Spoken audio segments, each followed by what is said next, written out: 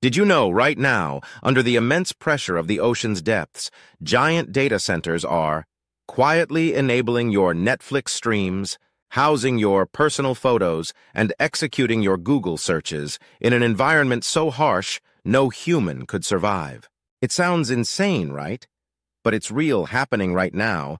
Here is the untold truth about ocean-based data centers that are quietly rewriting the rules. To power everything from your emails to artificial intelligence from deep sea, and it's happening faster than anyone expected. From Microsoft's secret underwater server pods coated in algae and barnacles, project named Natick, which proved that submerged data centers are up to 8 times more reliable and 100 times more energy efficient. Thanks to the natural cooling power of ocean water to experimental AI-driven pods, which are being tested in Norway, Japan, and the UAE, and the race to claim the seafloor for computing dominance has already begun. The ocean water naturally maintains perfect temperatures between 2 to 4 degrees centigrade year-round, making cooling costs 100 times more efficient than traditional air-cooled facilities that burn through massive amounts of electricity, fighting desert heat and humidity, while underwater servers benefit from zero oxygen corrosion, no dust contamination, and complete isolation from human interference. Microsoft's underwater servers achieved a record-breaking 1.07 power usage effectiveness, outperforming land-based rivals. But here's the terrifying part. What happens when one of these deep-sea data centers fails? Imagine an earthquake or a tsunami or a high-pressure leak. How do engineers reach a server farm 200 feet underwater with zero margin for error? Maintenance isn't done with screwdrivers. It's done using robotic submersibles, AI-powered diagnostics, and even autonomous drones that monitor structural health in real time. These lights-out data centers run flawlessly for 5+ years without maintenance, sealed in, nitrogen-filled pods to avoid corrosion. And what about the logistics? Companies like Subsea Cloud are dropping 20-foot server-sealed pods filled with fiber optics, processors, and power modules are shipped by large, crane-lowered to the ocean floor and connected to onshore grids via subsea cables that stretch for miles. These underwater data centers reduce carbon emissions by 750 tons per year compared to land-based facilities, but marine heat waves and climate change are creating new challenges that could make or break this revolutionary technology that's secretly reshaping how the entire internet infrastructure is built. But the real innovation is just beginning. Companies are exploring self-healing server architecture, deep ocean hydrogen cooling, and modular undersea data colonies that can scale with rising demand for AI, crypto, and cloud computing.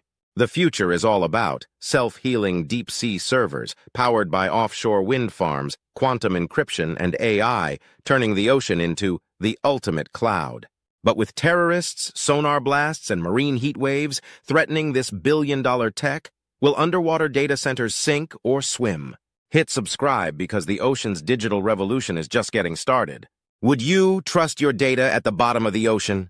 Because the future of the internet may already be underwater, and no one's telling you just how deep this goes. The trillion-dollar tech giants don't want you to know what is buried beneath ocean waves. While you're scrolling through TikTok and streaming Netflix, the world's biggest tech companies are quietly building data centers underwater because they have discovered something absolutely game-changing that could revolutionize the entire internet as we know it. Leading the charge is Microsoft with its groundbreaking Project Natick, which submerged a data center off the coast of Scotland and ran it successfully for 2 years, proving that subsea servers are 8 times more reliable and up to 95% more energy efficient than land-based counterparts. China has gone absolutely insane and launched the world's first commercial underwater data center off Hainan Island, a 1,300-ton beast submerged 35 meters underwater that processes 4 million high-definition photos in just 30 seconds, equivalent to 60,000 traditional computers running simultaneously, aiming to establish a permanent network of deep-sea AI-powered data farms by 2030. Nautilus Data Technologies, a California startup, is already deploying waterborne and submerged data centers in U.S. and international ports with clients including Department of Defense contractors. Meanwhile, Saudi Arabia's NEOM megacity plans to integrate submerged data units into its futuristic infrastructure powered by desalinated seawater and solar energy. Even Amazon Web Services has quietly filed patents related to submerged server cooling systems, signaling what's next. Microsoft's Natick servers survived 2 years with zero maintenance in a nitrogen-filled pod, but why was the project discontinued? And what are they hiding from us? From Highlander's $880 million Chinese mega facility, saving 122 million kilowatts per year, to military-grade submarine tech, repurposed for data storage, the ocean is becoming the next trillion-dollar cloud battleground. But why are all these companies diving deep? It's simple. The ocean offers natural cooling, lower carbon emissions, military-grade security, and endless scalability. These futuristic pods are being shipped, dropped, and connected via ultra-fast subsea fiber, monitored by autonomous underwater drones, are already reshaping how we think about cloud computing. While the $67 billion data center robotics market explodes with AI-powered automation, underwater facilities are revolutionizing ocean floor operations, with ballast-filled triangular deployment systems that can install 300-ton server pods 117 feet beneath, crushing ocean depths using specialized submarine logistics that transport entire data centers through complex underwater deployment sequences involving sealed nitrogen atmosphere containers designed to operate autonomously for years without human intervention. These underwater data centers are cooled by the ocean itself, powered by ocean-based energy infrastructure, and monitored by fleets of autonomous submersible drones.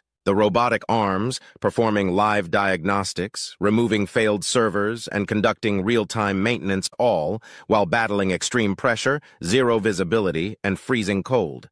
These autonomous ocean engineers were already patrolling Microsoft's Project Natick modules and prototype pods in the South China Sea. And the craziest part, these underwater data centers boost marine ecosystems, acting as artificial reefs for coral and fish, turning tech waste into ocean life havens. Here is the source for power. Energy innovations like tidal turbines, subsea hydrogen cells, and renewable marine grids are being tested to create self-sustaining ocean data farms. But the logistics of transporting equipment to ocean depths require specialized vessels, underwater cranes, and robotic deployment systems that cost millions per installation. These massive sealed server pods are transported via barges lowered by crane and connected using ultra-durable fiber optic subsea cables capable of transmitting petabytes of data at lightning speed. Once submerged, performance is tracked 24/7 by AI analytics systems scanning every metric from thermal output to water salinity impact, ensuring these facilities outperform traditional land data centers in efficiency, security, and sustainability.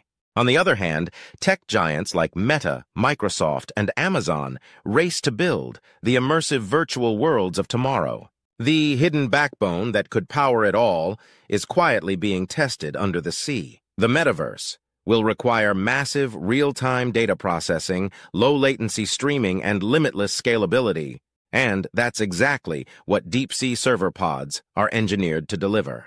With innovations like subsea fiber optic connectivity, ocean-powered energy grids, and autonomous robotic maintenance, underwater infrastructure could soon become the ultimate engine behind your virtual reality life, NFT marketplaces, and AI-generated worlds. As underwater data centers rise, as the future of cloud computing powering everything from your Google searches to AI processing, a chilling question remains. Can they survive a tsunami or a cyber attack from inside the ocean itself? These submerged server pods, like Microsoft's Project Natick and China's Highlander modules, are engineered to endure high pressure, corrosion, and isolation. But what happens when a massive undersea earthquake triggers a tsunami?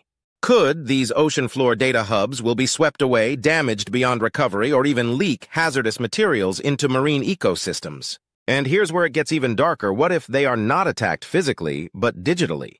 As nations explore autonomous underwater data farms, experts warn that deep-sea fiber optic cable and AI-monitored systems could become targets for stealth hacking, signal interception, or submarine-based espionage.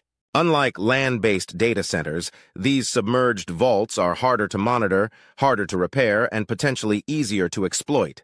So, while the ocean might offer cooling and energy efficiency, it also hides vulnerabilities no one's ready to admit. But here's the chilling truth. No one wants to say out loud, underwater data centers, while brilliant in design, may be hiding a ticking time bomb beneath the surface. As we celebrate their energy efficiency, cooling power, and space-saving potential, experts are quietly raising alarms about environmental risks, marine ecosystem disruption, and the total lack of regulation in deep-sea tech deployments. Imagine a server pod leaking toxic materials, overheating from power surges, or being hacked by AI-driven submarines all miles away from human reach. With companies like Microsoft, Nautilus Data Technologies, and Chinese state-backed labs expanding seabed infrastructure, we are entering a future where ocean floor surveillance, data sovereignty conflicts, and even weaponized server sabotage could become very real threats. And here's the scariest part. These data centers operate in silence, no public oversight, no backup if they fail, and no clear plan if something goes catastrophically wrong. So now it's your turn. Smash that like button. If this opened your eyes, subscribe for more exposed truths big tech won't tell you, and comment below. Do you trust the internet's future to rest at the bottom of the sea, far from human hands and beyond your control? Because what's out of sight might soon be out of our reach entirely.